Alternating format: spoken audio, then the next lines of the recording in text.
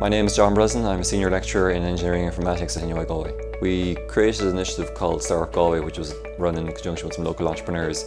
The idea there was, I suppose, to show people how they could set up a startup themselves, to hear from various entrepreneurs about how they made it, and I suppose to kind of inspire people that they could actually do it themselves here in Galway. I've been trying to show, I suppose, through different initiatives that Galway is a great place to be and to be located, you know, if you're thinking about either starting up your own company or working for another company. We can see that there's a great density of tech companies and medtech companies in Galway, and that ranges from the bigger companies down to the startups.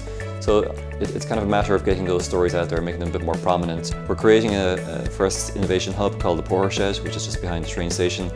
The idea there is that if you're coming to Galway and you're interested maybe in setting up or getting started here, that you would have a place to go to. And you would see a lot of activity around the place. And we're hoping to expand and grow from there, so that hopefully will be up and running by February of next year.